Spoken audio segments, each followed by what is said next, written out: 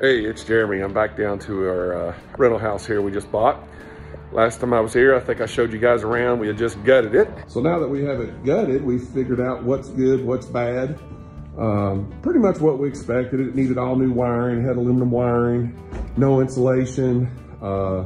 Just time for a new life, pretty much. So we basically are keeping the shell and the floor. So you'll see that I've got two walls framed up here in front of the door.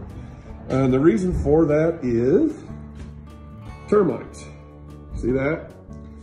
All right, if we hadn't gutted this thing, we would never known that our main beam was full of termites, and it wasn't worth the crap. So my guys framed up on either side of the main beam to carry the load coming from the roof. They did the same thing directly below it in the basement. And today they have installed a new main beam.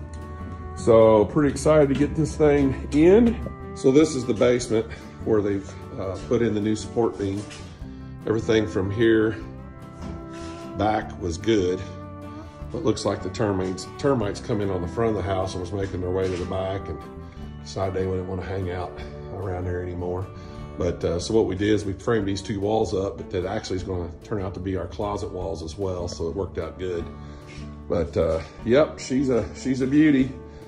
And we'll have her looking good here in a couple months. Can't wait to show you guys what we come up with.